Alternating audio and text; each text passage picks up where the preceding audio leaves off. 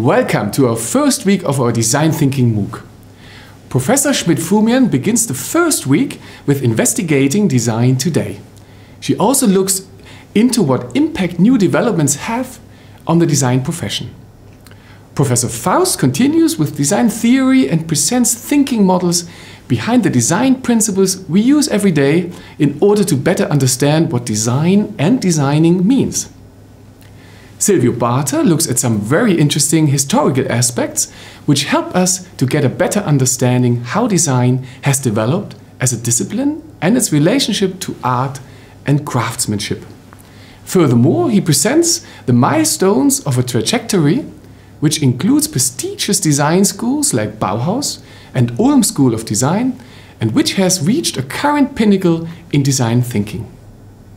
And last but not least, Professor Faust finishes this first week with a lecture about design systems.